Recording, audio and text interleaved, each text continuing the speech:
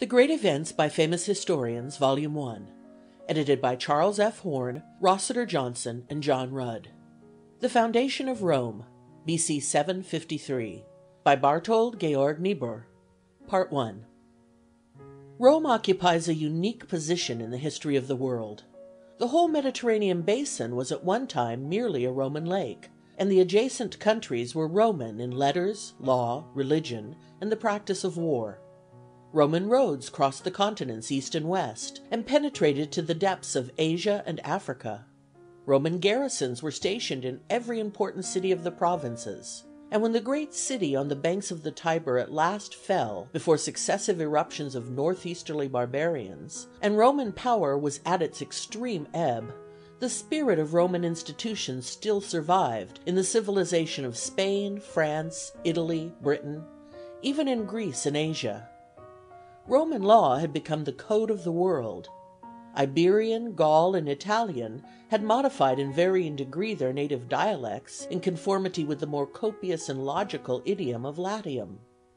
A group of legends gathers around the birthplace of the Eternal City. It is Aeneas who escapes from Troy and brings into the land of Italian Latinus his native gods. His son Ascanius conquers and slays Mezentius in a battle between Latins and Etruscans, and 11 kings of Alba, all surnamed Silvius, succeeded him on the throne.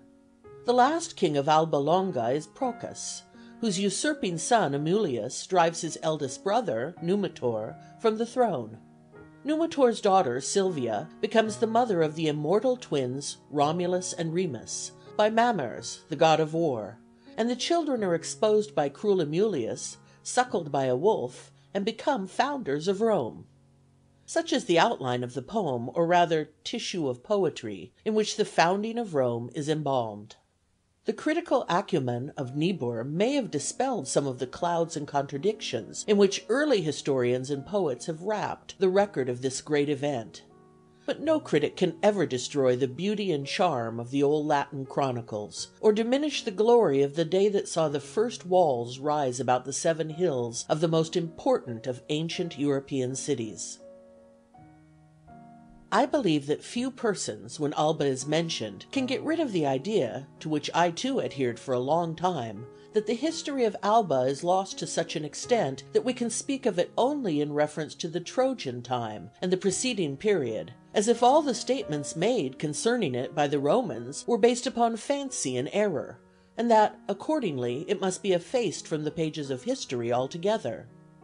It is true that what we read concerning the foundation of Alba by Ascanius, and the wonderful signs accompanying it, as well as the whole series of the Alban kings, with the years of their reigns, the story of Numitor and Amulius, and the story of the destruction of the city, do not belong to history. But the historical existence of Alba is not at all doubtful on that account, nor have the ancients ever doubted it. The Sacra Albana and the Albani tumuli atque luci, which existed as late as the time of Cicero, are proofs of its early existence. Ruins indeed no longer exist, but the situation of the city in the valley of Grottaferrata may still be recognized.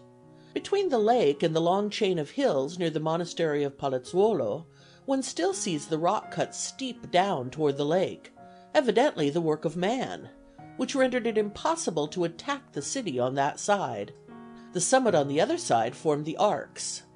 That the Albans were in possession of the sovereignty of Latium is a tradition which we may believe to be founded on good authority, as it is traced to Cincius. Afterward the Latins became the masters of the district and the temple of Jupiter. Further, the statement that Alba shared the flesh of the victim on the Alban Mount with the 30 towns, and that after the fall of Alba the Latins chose their own magistrates, are glimpses of real history. The ancient tunnel made for discharging the water of the Alban lake still exists, and through its vault a canal was made, called Fossa Cluilia. This vault, which is still visible, is a work of earlier construction than any Roman one. But all that can be said of Alba and the Latins at that time is, that Alba was the capital, exercising the sovereignty over Latium, that its temple of Jupiter was the rallying point of the people who were governed by it, and that the gens Silvia was the ruling clan. It cannot be doubted that the number of Latin towns was actually 30, just that of the Albensian demi, This number afterward occurs again in the later 30 Latin towns and in the 30 Roman tribes, and it is, moreover, indicated by the story of the foundation of Lavinium by 30 families, in which we may recognize the union of the two tribes. The statement that Lavinium was a Trojan colony and was afterward abandoned but restored by Alba, and further that the sanctuary could not be transferred from it to Alba, is only an accommodation to the Trojan and native tradition, however much it may bear the appearance of antiquity. For Lavinium is nothing else than a general name for Latium, just as Panionium is for Ionia, Latinus, Lavinus, and Lavicus being one and the same name, as is recognized even by Servius. Lavinium was the central point of the Praeci Latini, and there is no doubt that in the early period before Alba ruled over Lavinium, worship was offered mutually at Alba and at Lavinium, as was afterward the case at Rome in the Temple of Diana on the Aventine, and at the festivals of the Romans and Latins on the Alban Mount. The personages of the Trojan legend, therefore, present themselves to us in the following light. Turnus is nothing else but Turinus, in Dionysus, Greek Turinos. Lavinia, the fair maiden, is the name of the Latin people, which may perhaps be so distinguished that the inhabitants of the coast were called Tyrrhenians, and those further inland Latins. Since, after the Battle of Lake Regillus, the Latins are mentioned in the treaty with Rome as forming 30 towns, there can be no doubt that the towns, over which Alba had the supremacy in the earliest times, were likewise 30 in number. But the confederacy did not at all times contain the same towns, as some may afterward have perished, and others may have been added. In such political developments there is at work an instinctive tendency to fill up that which has become vacant, and this instinct acts as long as people proceed unconsciously according to the ancient forms and not in accordance with actual wants. Such also was the case in the 12 Achaean towns and in the 7 Frisian maritime communities, for as soon as one disappeared, another, dividing itself into 2, supplied its place. Wherever there is a fixed number, it is kept up, even when one part dies away, and it ever continues to be renewed. We may add that the state of the Latins lost in the west, but gained in the east. We must therefore, I repeat it, conceive on the one hand Alba with its 30 demi, and on the other the 30 Latin towns, the latter at first forming a state allied with Alba, and at a later time under its supremacy. According to an important statement of Cato preserved in Dionysus, the ancient towns of the aborigines were small places scattered over the mountains. One town of this kind was situated on the Palatine Hill, and bore the name of Roma, which is most certainly Greek. Not far from it there occur several other places with Greek names, such as Pyrgi and Alsium, for the people inhabiting those districts were closely akin to the Greeks, and it is by no means an erroneous conjecture that Terracina was formerly called Greek Trachane, or the rough place on a rock. Formiae must be connected with Greek Hormos, a roadstead, or place for casting anchor. As certain as Pyrgi signifies towers, so certainly does Roma signify strength, and I believe those are quite right who consider that the name Roma in this sense is not accidental. This Roma is described as a Pelasgian place in which Evander, the introducer of scientific culture, resided. According to tradition, the first foundation of civilization was laid by Saturn in the golden age of mankind. The tradition in Virgil, who was extremely learned in matters of antiquity, that the first men were created out of trees, must be taken quite literally, for as in Greece, the Greek Myrmeces were metamorphosed into the Myrmidons, and the stones thrown by Deucalion and Pyrrha into men and women, so in Italy trees, by some divine power, were changed into human beings. These beings, at first only half human, gradually acquired a civilization which they owed to Saturn, but the real intellectual culture was traced to Evander, who must not be regarded as a person who had come from Arcadia, but as the good man, as the teacher of the alphabet and of mental culture, which man gradually works out for himself.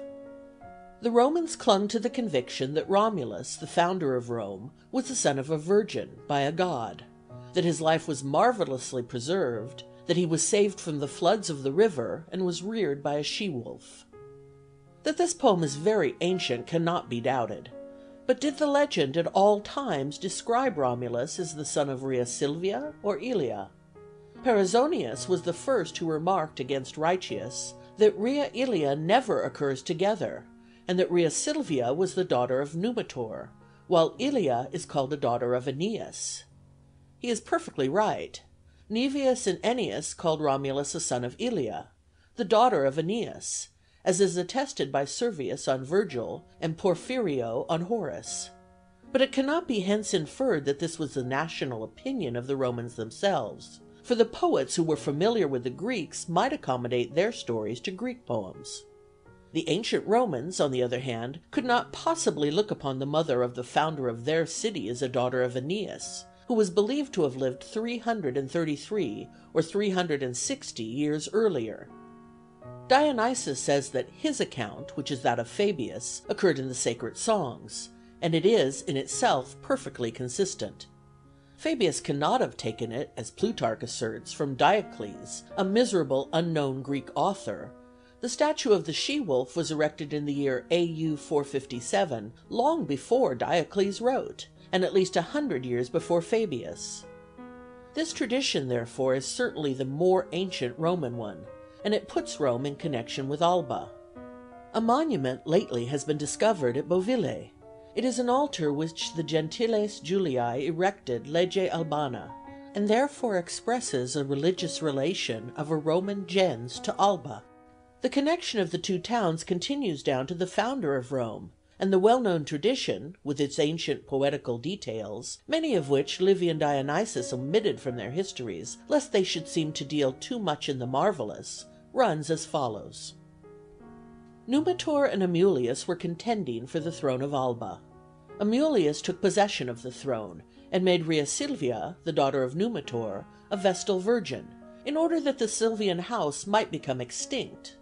This part of the story was composed without any insight into political laws, for a daughter could not have transmitted any gentilician rights. The name Rhea Silvia is ancient, but Rhea is only a surname. Rhea Femina often occurs in Boccaccio, and is used to this day in Tuscany to designate a woman whose reputation is blighted. A priestess, Rhea, is described by Virgil as having been overpowered by Hercules. While Rhea was fetching water in a grove for a sacrifice, the sun became eclipsed, and she took refuge from a wolf in a cave, where she was overpowered by Mars. When she was delivered, the sun was again eclipsed, and the statue of Vesta covered its eyes. Livy has here abandoned the marvellous. The tyrant threw Rhea with her infants into the river Anio. She lost her life in the waves, but the god of the river took her soul and changed it into an immortal goddess, whom he married. This story has been softened down into the tale of her imprisonment, which is unpoetical enough to be a later invention. The river Anio carried the cradle, like a boat, into the Tiber, and the latter conveyed it to the foot of the Palatine, the water having overflowed the country, and the cradle was upset at the root of a fig tree. A she-wolf carried the babies away and suckled them. Mars sent a woodpecker, which provided the children with food, and the bird Para, which protected them from insects. These statements are gathered from various quarters, for the historians got rid of the marvellous as much as possible. Faustulus, the legend continues, found the boys feeding on the milk of the huge wild beast. He brought them up with his 12 sons, and they became the staunchest of all. Being at the head of the shepherds on Mount Palatine, they became involved in a quarrel with the shepherds of Numitor on the Avetine. The Palatine and the Avetine are always hostile to each other. Remus, being taken prisoner, was led to Alba, but Romulus rescued him, and their descent from Numitor being discovered, the latter was restored to the throne, and the 2 young men obtained permission to form a settlement at the foot of Mount Palatine, where they had been saved. Out of this beautiful poem the falsifiers endeavored to make some credible story. Even the unprejudiced and poetical Livy tried to avoid the most marvellous points as much as he could, but the falsifiers went a step farther. In the days when men had altogether ceased to believe in the ancient gods, attempts were made to find something intelligible in the old legends, and thus a history was made up, which Plutarch fondly embraced and Dionysius did not reject, though he also relates the ancient tradition in a mutilated form. He says that many people believe in demons, and that such a demon might have been the father of Romulus, but he himself is very far from believing it, and rather thinks that Amulius himself, in disguise, violated Rhea Silvia, amid thunder and lightning produced by artifice. This he is said to have done in order to have a pretext for getting rid of her, but being entreated by his daughter not to drown her, he imprisoned her for life. The children were saved by the shepherd, who was commissioned to expose them, at the request of Numitor, and 2 other boys were put in their place. Numitor's grandsons were taken to a friend at Gabii, who caused them to be educated according to their rank, and to be instructed in Greek literature. Attempts have actually been made to introduce this stupid forgery into history, and some portions of it have been adopted in the narrative of our historians. For example, that the ancient Alban nobility migrated with the 2 brothers to Rome. But if this had been the case, there would have been no need of opening an asylum, or would it have been necessary to obtain by force the connubium with other nations. But of more historical importance is the difference of opinion between the 2 brothers respecting the building of the city and its site. According to the ancient tradition, both were kings and equal heads of the colony. Romulus is universally said to have wished to build on the Palatine, while Remus, according to some, preferred the Aventine, according to others, the hill Remuria. Plutarch states that the latter is a hill 3 miles south of Rome, and cannot have been any other than the hill nearly opposite St. Paul, which is the more credible, since this hill, though situated in an otherwise unhealthy district, has an extremely fine air, a very important point in investigations respecting the ancient Latin towns, for it may be taken for certain that where the air is now healthy it was so in those times also, and that where it is now decidedly unhealthy it was anciently no better. The legend now goes on to say that a dispute arose between Romulus and Remus as to which of them should give the name to the town, and also as to where it was to be built. A town Remuria therefore undoubtedly existed on that hill, though subsequently we find the name transferred to the Aventine, as is the case so frequently. According to the common tradition, the auguries were to decide between the brothers. Romulus took his stand on the Palatine, Remus on the Aventine. The latter observed the whole night, but saw nothing until about sunrise, when he saw 6 vultures flying from north to south, and sent word of it to Romulus. But at that very time the latter, annoyed at not having seen any sign, fraudulently sent a messenger to say that he had seen 12 vultures, and at the very moment the messenger arrived there did appear 12 vultures, to which Romulus appealed. This account is impossible, for the Palatine and the Aventine are so near each other that, as every Roman well knew, whatever a person on one of the 2 hills saw high in the air could not escape the observation of anyone who was watching on the other. This part of the story, therefore, cannot be ancient, and can be saved only by substituting the Remuria for the Aventine. As the Palatine was the seat of the noblest patrician tribe, and the Aventine the special town of the plebeians, there existed between the 2 a perpetual feud, and thus it came to pass that in after times the story relating to the Remuria, which was far away from the city, was transferred to the Aventine. According to Ennius, Romulus made his observations on the Aventine. In this case Remus must certainly have been on the Remuria, and it is said that when Romulus obtained the augury he threw his spear toward the Palatine. This is the ancient legend which was neglected by the later writers. Romulus took possession of the Palatine. The spear, taking root and becoming a tree, which existed down to the time of Nero, is a symbol of the eternity of the new city and of the protection of the gods. The statement that Romulus tried to deceive his brother is a later addition, and the beautiful poem of Ennius, quoted by Cicero, knows nothing of this circumstance. The conclusion which must be drawn from all this is that in the earliest times there were 2 towns, Roma and Remuria, the latter being far distant from the city and from the Palatine. Romulus now fixed the boundary of his town, but Remus scornfully leaped across the ditch, for which he was slain by Celer, a hint that no one should cross the fortifications of Rome with impunity. But Romulus fell into a state of melancholy occasioned by the death of Remus.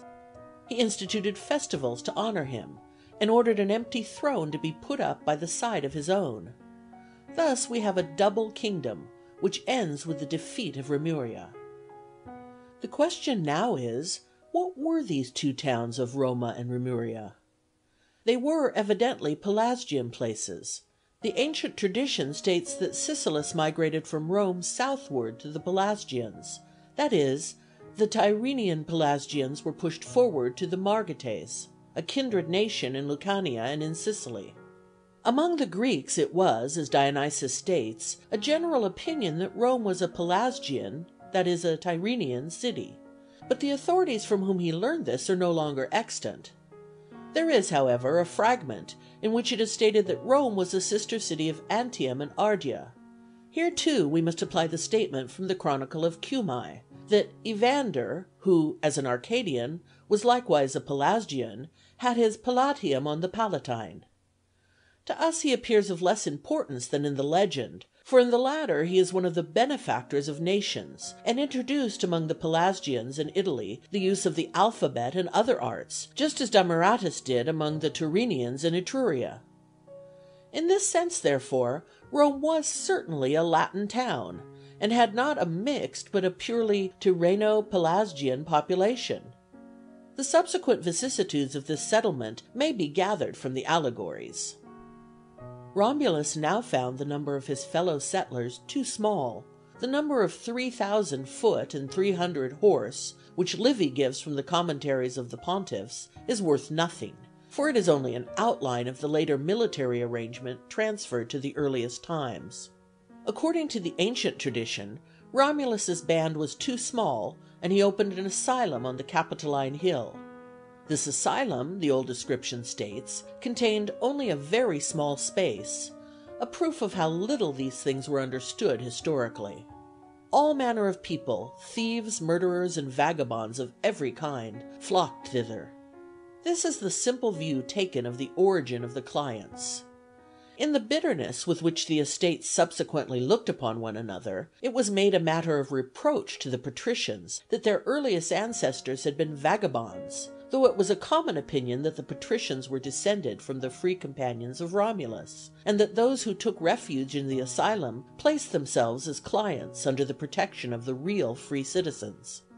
But now they wanted women, and attempts were made to obtain the connubium with neighboring towns, especially, perhaps, with Antemnae, which was only 4 miles distant from Rome, with the Sabines and others. This being refused, Romulus had recourse to a stratagem, proclaiming that he had discovered the altar of Consus, the god of councils, an allegory of his cunning in general. In the midst of these solemnities, the Sabine maidens, 30 in number, were carried off, from whom the Curiae received their names. This is the genuine ancient legend, and it proves how small ancient Rome was conceived to have been. In later times the number was thought too small. It was supposed that these 30 had been chosen by lot for the purpose of naming the Curiae after them, and Valerius Antius fixed the number of the women who had been carried off at 527. The rape is placed in the 4th month of the city, because the consualia fall in August, and the festival commemorating the foundation of the city in April. Later writers, such as Gnaeus Gellius, extended this period to 4 years, and Dionysius found this, of course, far more credible. From this rape there arose wars, first with the neighboring towns, which were defeated one after another, and at last with the Sabines. The ancient legend contains not a trace of this war having been of long continuance, but in later times it was, necessarily, supposed to have lasted for a considerable time, since matters were then measured by a different standard. Lucumo and Celius came to the assistance of Romulus, an allusion to the expedition of Caelus Vibena, which, however, belongs to a much later period. The Sabine king, Tatius, was induced by treachery to settle on the hill which is called the Tarpeian Arcs. Between the Palatine and the Tarpeian Rock a battle was fought, in which neither party gained a decisive victory, until the Sabine women threw themselves between the combatants, who agreed that henceforth the sovereignty should be divided between the Romans and the Sabines. According to the annals, this happened in the 4th year of Rome. But this arrangement lasted only a short time. Tatius was slain during a sacrifice at Lavinium, and his vacant throne was not filled up. During their common reign, each king had a senate of 100 members, and the two senates, after consulting separately, used to meet, and this was called comitium. Romulus during the remainder of his life ruled alone. The ancient legend knows nothing of his having been a tyrant. According to Ennius, he continued, on the contrary, to be a mild and benevolent king, while Tatius was a tyrant. The ancient tradition contained nothing beyond the beginning and the end of the reign of Romulus. All that lies between these points, the war with the Veientines, Fidenates, and so on, is a foolish invention of later annalists. The poem itself is beautiful, but this inserted narrative is highly absurd, as for example the statement that Romulus slew 10,000 Veientines with his own hand. The ancient poem passed on at once to the time when Romulus had completed his earthly career, and Jupiter fulfilled his promise to Mars that Romulus was the only man whom he would introduce to the gods. According to this ancient legend, the king was reviewing his army near the marsh of Capri, when, as at the moment of his conception, there occurred an eclipse of the sun and at the same time a hurricane, during which Mars descended in a fiery chariot and took his son up to heaven. Out of this beautiful poem the most wretched stories have been manufactured. Romulus, it is said, while in the midst of his senators, was knocked down, cut into pieces, and thus carried away by them under their togas. This stupid story was generally adopted, and that a cause for so horrible a deed might not be wanting, it was related that in his latter years Romulus had become a tyrant, and that the senators took revenge by murdering him. After the death of Romulus, the Romans and the people of Tatius quarreled for a long time with each other, the Sabines wishing that one of their nation should be raised to the throne, while the Romans claimed that the new king should be chosen from among them. At length they agreed, it is said, that the one nation should choose a king from the other. The Foundation of Rome, B.C. 753, by Barthold Georg Niebuhr. Part 2. We have now reached the point at which it is necessary to speak of the relation between the two nations, such as it actually existed. All the nations of antiquity lived in fixed forms, and their civil relations were always marked by various divisions and subdivisions. When cities raise themselves to the rank of nations, we always find a division at first into tribes. Herodotus mentions such tribes in the colonization of Cyrene, and the same was afterward the case at the foundation of Thurii. But when a place existed anywhere as a distinct township, its nature was characterized by the fact of its citizens being at a certain time divided into gentes, Greek gene, each of which had a common chapel and a common hero. These gentes were united in definite numerical proportions into curiae, Greek fratre. The gentes are not families but free corporations, sometimes close and sometimes open. In certain cases the whole body of the state might assign to them new associates. The Great Council at Venice was a closed body, and no one could be admitted whose ancestors had not been in it, and such also was the case in many oligarchical states of antiquity. All civil communities had a council and an assembly of burghers, that is, a small and a great council. The burghers consisted of the guilds, or gentes, and these again were united, as it were, in parishes. All the Latin towns had a council of 100 members, who were divided into 10 curiae. This division gave rise to the name of decurions, which remained in use as a title of civic magistrates down to the latest times, and through the Lex Julia was transferred to the constitution of the Italian municipia. That this council consisted of 100 persons has been proved by Savigny in the first volume of his History of the Roman Law. This constitution continued to exist till a late period of the Middle Ages, but perished when the institution of guilds took the place of municipal constitutions. Giovanni Villani says that previously to the revolution in the 12th century there were at Florence 100 buoni nomini, who had the administration of the city. There is nothing in the German cities which answers to this constitution.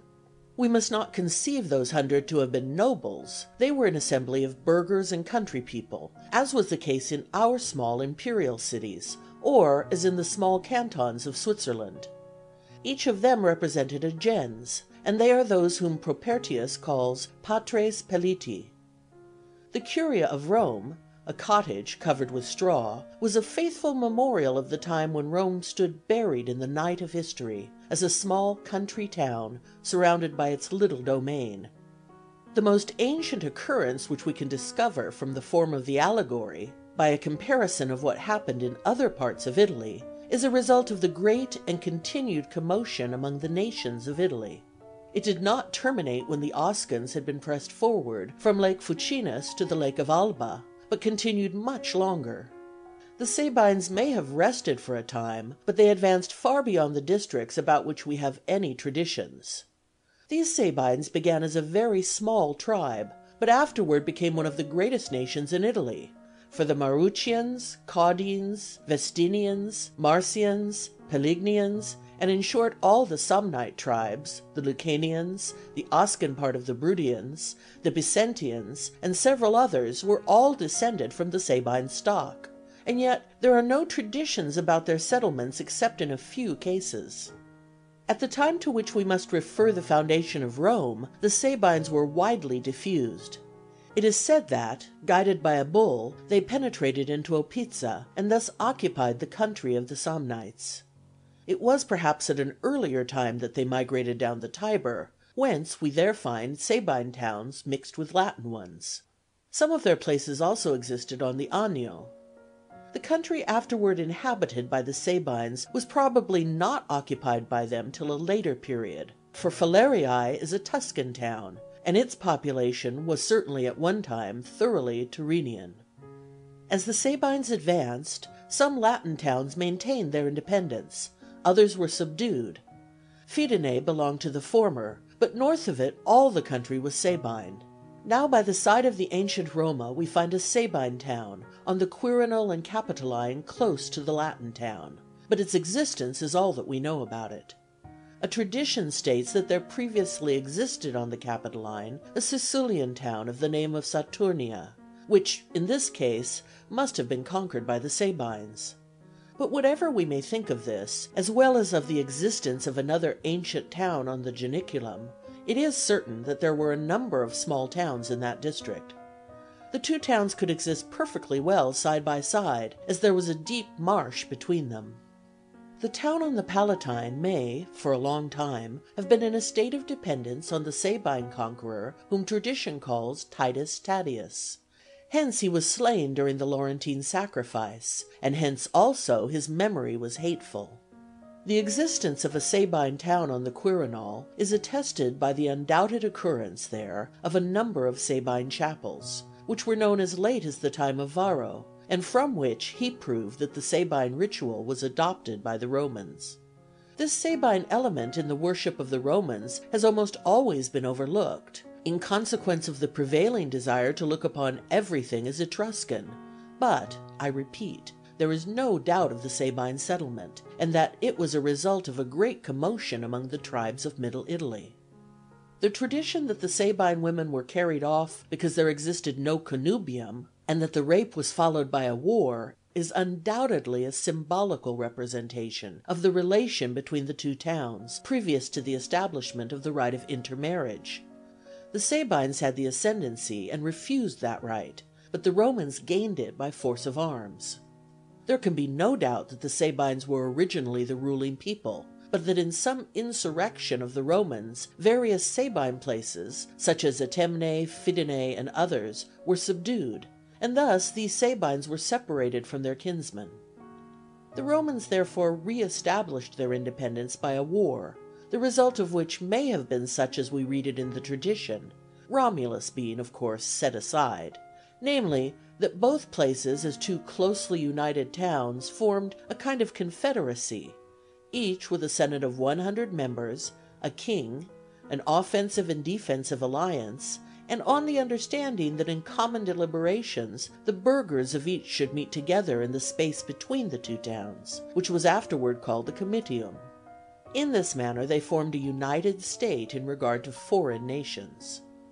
The idea of a double state was not unknown to the ancient writers themselves, although the indications of it are preserved only in scattered passages, especially in the scholiasts. The head of Janus, which in the earliest times was represented on the Roman as, is the symbol of it, as has been correctly observed by writers on Roman antiquities.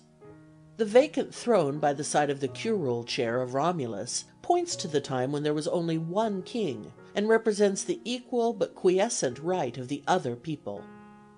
That concord was not of long duration is an historical fact likewise, nor can it be doubted that the Roman king assumed the supremacy over the Sabines, and that in consequence the two councils were united so as to form one senate under one king, it being agreed that the king should be alternately a Roman and a Sabine, and that each time he should be chosen by the other people. The king, however, if displeasing to the non-electing people, was not to be forced upon them, but was to be invested with the imperium only on condition of the auguries being favorable to him, and of his being sanctioned by the whole nation. The non-electing tribe accordingly had the right of either sanctioning or rejecting his election. In the case of Numa this is related as a fact, but it is only a disguisement of the right derived from the ritual books. In this manner the strange double election, which is otherwise so mysterious and was formerly completely misunderstood, becomes quite intelligible. One portion of the nation elected and the other sanctioned, it being intended that, for example, the Romans should not elect from among the Sabines a king devoted exclusively to their own interests, but one who was at the same time acceptable to the Sabines.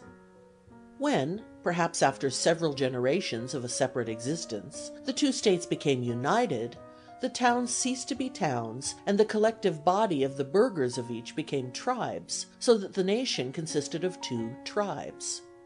The form of addressing the Roman people was from the earliest times Populus Romanus Quirites, which, when its origin was forgotten, was changed into Populus Romanus Quiritium, just as Lis Vindiciae was afterwards changed into Lis Vindiciarum.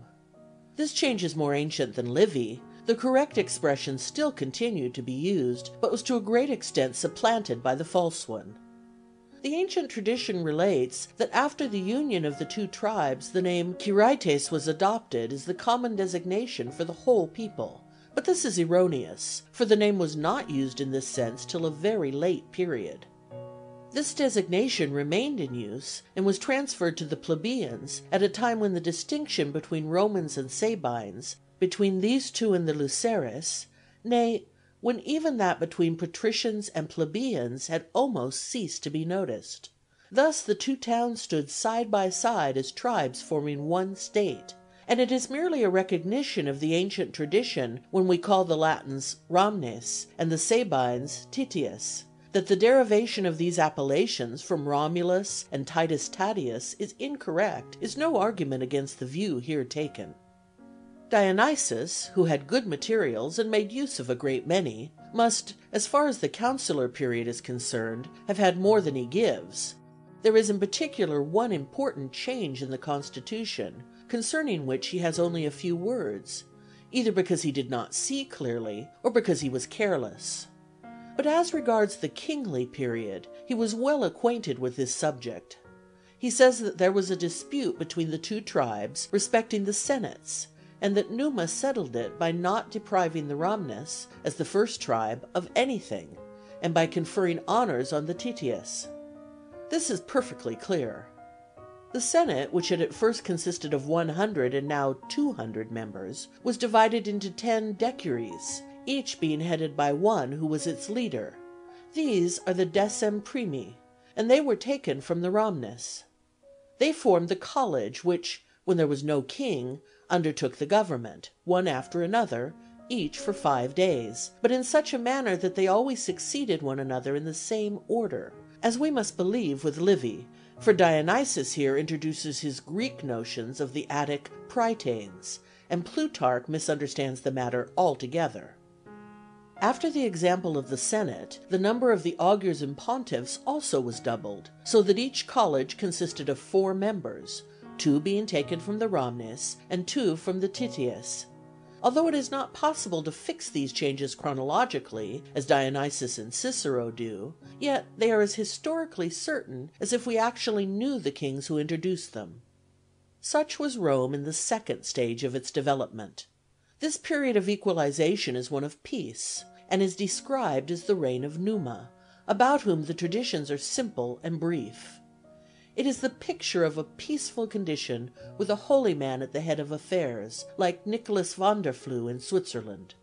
Numa was supposed to have been inspired by the goddess Egeria, to whom he was married in the grove of the Camenae, and who introduced him into the choir of her sisters. She melted away in tears at his death, and thus gave her name to the spring which arose out of her tears.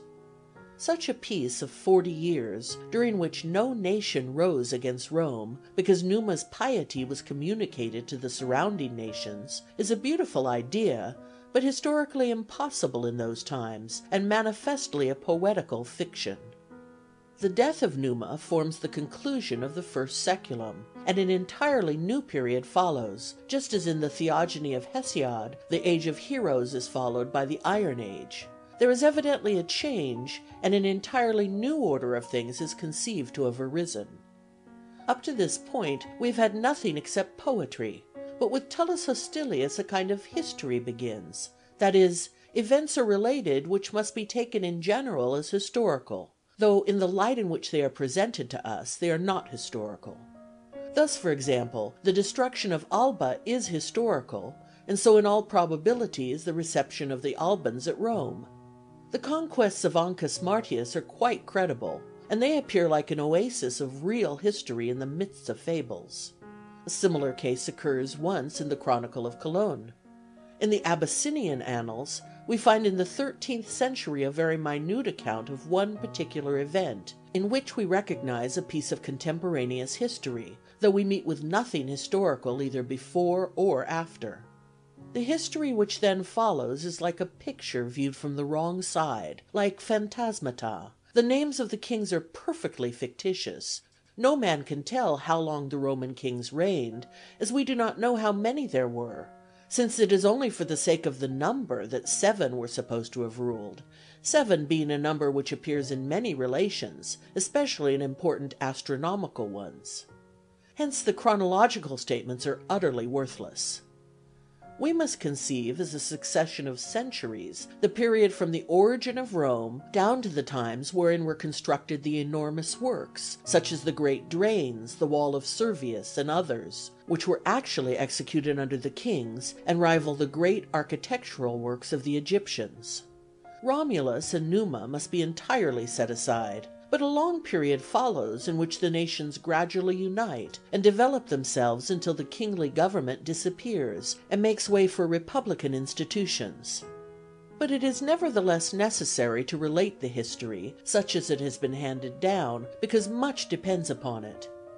There was not the slightest connection between Rome and Alba, nor is it even mentioned by the historians, though they suppose that Rome received its first inhabitants from Alba. But in the reign of Tullus Hostilius, the two cities on a sudden appear as enemies. Each of the two nations seeks war, and tries to allure fortune by representing itself as the injured party, each wishing to declare war. Both sent ambassadors to demand reparation for robberies which had been committed. The form of procedure was this: the ambassadors, that is the fetiales, related the grievances of their city to every person they met. They then proclaimed them in the marketplace of the other city, and if, after the expiration of thrice 10 days, no reparation was made, they said, "We have done enough, and now return," whereupon the elders at home held council as to how they should obtain redress. In this formulation, accordingly, the res, that is, the surrender of the guilty and the restoration of the stolen property, must have been demanded. Now it is related that the two nations sent such ambassadors quite simultaneously, but that Tullus Hostilius retained the Alban ambassadors until he was certain that the Romans at Alba had not obtained the justice due to them, and had therefore declared war. After this he admitted the ambassadors into the Senate, and the reply made to their complaint was, that they themselves had not satisfied the demands of the Romans. Livy then continues, bellum in trigesimum diem dexerant, but the real formula is post trigesimum diem. And we may ask, why did Livy or the annalist whom he followed make this alteration? For an obvious reason. A person may ride from Rome to Alba in a couple of hours, so that the detention of the Alban ambassadors at Rome for 30 days, without their hearing what was going on in the meantime at Alba, was a matter of impossibility. Livy saw this, and therefore altered the formula. But the ancient poet was not concerned about such things, and without hesitation increased the distance in his imagination, and represented Rome and Alba as great states. The whole description of the circumstances under which the fate of Alba was decided is just as manifestly poetical, but we shall dwell upon it for a while in order to show how a semblance of history may arise. Between Rome and Alba there was a ditch, Fossa Cluilia or Cloelia, and there must have been a tradition that the Albas had been encamped there. Livy and Dionysius mention that Cluilius, a general of the Albans, had given the ditch its name, having perished there. It was necessary to mention the latter circumstance in order to explain the fact that afterward their general was a different person, Metius Fufetius, and yet to be able to connect the name of that ditch with the Albans. The two states committed the decision of their dispute to champions, and Dionysius says that tradition did not agree as to whether the name of the Roman champions was Horatii or Curiatii, although he himself, as well as Livy, assumes that it was Horatii, probably because it was thus stated by the majority of the annalists. Who would suspect any uncertainty here if it were not for this passage of Dionysius? The contest of the three brothers on each side is a symbolical indication that each of the two states was then divided into 3 tribes.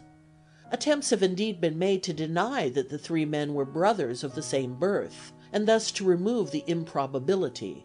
But the legend went even further, representing the 3 brothers on each side as the sons of 2 sisters and as born on the same day. This contains the suggestion of a perfect equality between Rome and Alba. The contest ended in the complete submission of Alba. It did not remain faithful, however, and in the ensuing struggle with the Etruscans, Metius Fufetius acted the part of a traitor toward Rome, but not being able to carry his design into effect, he afterward fell upon the fugitive Etruscans. Tullus ordered him to be torn to pieces and Alba to be razed to the ground, the noblest Alban families being transplanted to Rome.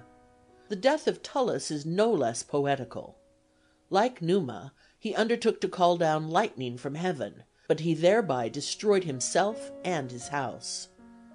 If we endeavor to discover the historical substance of these legends, we at once find ourselves in a period when Rome no longer stood alone, but had colonies with Roman settlers, possessing 1/3 of the territory and exercising sovereign power over the original inhabitants. This was the case in a small number of towns, for the most part of ancient Siculian origin. It is an undoubted fact that Alba was destroyed, and that after this event the towns of the Praeci Latini formed an independent and compact confederacy. But whether Alba fell in the manner described, whether it was ever compelled to recognize the supremacy of Rome, and whether it was destroyed by the Romans and Latins conjointly, or by the Romans or Latins alone, are questions which no human ingenuity can solve. It is, however, most probable that the destruction of Alba was the work of the Latins, who rose against her supremacy. Whether in this case the Romans received the Albans among themselves, and thus became their benefactors instead of destroyers, must ever remain a matter of uncertainty. That Alban families were transplanted to Rome cannot be doubted, any more than the Praeci Latini from that time constituted a compact state. If we consider that Alba was situated in the midst of the Latin districts, that the Alban Mount was their common sanctuary, and that the Grove of Ferentina was a place of assembly for all the Latins, it must appear more probable that Rome did not destroy Alba, but that it perished in an insurrection of the Latin towns, and that the Romans strengthened themselves by receiving the Albans into their city. Whether the Albans were the first that settled on the Celian hill, or whether it was previously occupied, cannot be decided. The account which places the foundation of the town on the Celius in the reign of Romulus suggests that a town existed there before the reception of the Albans. But what is the authenticity of this account? A third tradition represents it as an Etruscan settlement of Celis Vibena. This much is certain, that the destruction of Alba greatly contributed to increase the power of Rome. There can be no doubt that a third town, which seems to have been very populous, now existed on the Celius and on a portion of the Esquiliae. Such a settlement close to other towns was made for the sake of mutual protection. Between the two more ancient towns there continued to be a marsh or swamp, and Rome was protected on the south by stagnant water. But between Rome and the third town there was a dry plain.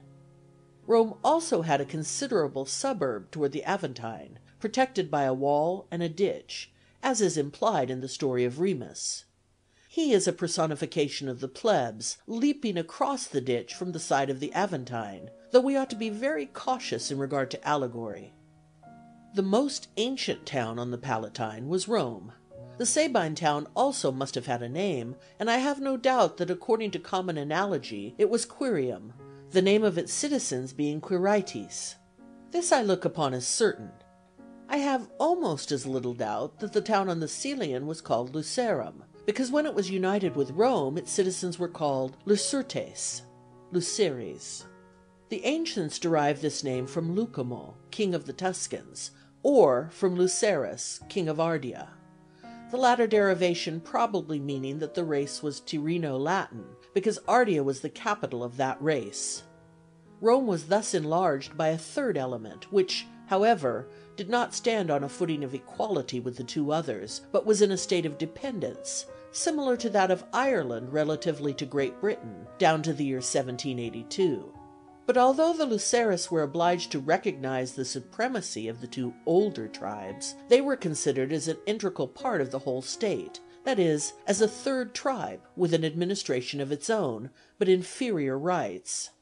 What throws light upon our way here is a passage of Festus, who is a great authority on matters of Roman antiquity, because he made his excerpts from various Flaccus. It is only in a few points that, in my opinion, either of them was mistaken. All the rest of the mistakes in Festus may be accounted for by the imperfection of the abridgment, Festus not always understanding various Flaccus. The statement of Festus to which I here allude is that Tarquinius Superbus increased the number of the Vestals, in order that each tribe might have two. With this we must connect a passage from the 10th book of Livy, where he says that the augurs were to represent the 3 tribes. The numbers in the Roman colleges of priests were always multiples, either of 2 or of 3. The latter was the case with the Vestal Virgins and the great Flamines, and the former with the augurs, pontiffs, and fetials, who represented only the first 2 tribes. Previously to the passing of the Algulnian law, the numbers of augurs was 4, and subsequently 5 plebeians were added. The basis of this increase was different, it is true, but the ancient rule of the number being a multiple of 3 was preserved. The number of pontiffs, which was then 4, was increased only by 4. This might seem to contradict what has just been stated, but it has been overlooked that Cicero speaks of 5 new ones having been added, for he included the Pontifex Maximus, which Livy does not. In like manner there were 20 fetials, 10 for each tribe. To the Salii on the Palatine, Numa added another brotherhood on the Quirinal. Thus we everywhere see a manifest distinction between the first 2 tribes and the third, the latter being treated as inferior. The third tribe then consisted of free citizens, but they had not the same rights as the members of the first 2. Yet its members considered themselves superior to all other people, and their relation to the other 2 tribes was the same as that existing between the Venetian citizens of the mainland and the nobili. A Venetian nobleman treated those citizens with far more condescension than he displayed toward others, providing they did not presume to exercise any authority in political matters. Whoever belonged to the Luceres called himself a Roman, and if the very dictator of Tusculum had come to Rome, a man of the third tribe there would have looked upon him as an inferior person, though he himself had no influence whatever. Tullus was succeeded by Ancus. Tullus appears as one of the Ramnes, and as descended from Hostus Hostilius, one of the companions of Romulus, but Ancus was a Sabine, a grandson of Numa. The accounts about him are to some extent historical, and there is no trace of poetry in them. In his reign, the development of the state again made a step in advance. According to the ancient tradition, Rome was at war with the Latin towns, and carried it on successfully. How many of the particular events which are recorded may be historical, I am unable to say, but that there was a war is credible enough. Ancus, it is said, carried away after this war many thousands of Latins, and gave them settlements on the Aventine. The ancients express various opinions about him. Sometimes he is described as a captator aureae popularis, sometimes he is called bonus Ancus. Like the first three kings, he is said to have been a legislator, a fact which is not mentioned in reference to the later kings. He is, moreover, stated to have established the colony of Ostia, and thus his kingdom must have extended as far as the mouth of the Tiber. Ancus and Tullus seem to me to be historical personages, but we can scarcely suppose that the latter was succeeded by the former, and that the events assigned to their reigns actually occurred in them. These events must be conceived in the following manner. Toward the end of the fourth reign, when, after a feud which lasted many years, the Romans came to an understanding with the Latins about the renewal of the long neglected alliance, Rome gave up its claims to the supremacy which it could not maintain, and indemnified itself by extending its dominion in another and safer direction. The eastern colonies joined the Latin towns which still existed. This is evident, though it is nowhere expressly mentioned, and a portion of the Latin country was ceded to Rome, with which the rest of the Latins formed a connection of friendship, perhaps of isopolity. Rome here acted as wisely as England did when she recognized the independence of North America. In this manner Rome obtained a territory. The many thousand settlers whom Ancus is said to have led to the Aventine were the population of the Latin towns which became subject to Rome, and they were far more numerous than the two ancient tribes, even after the latter had been increased by their union with the third tribe. In these country districts lay the power of Rome, and from them she raised the armies with which she carried on her wars. It would have been natural to admit this population as a fourth tribe, but such a measure was not agreeable to the Romans. The constitution of the state was completed, and was looked upon as a sacred trust in which no change ought to be introduced.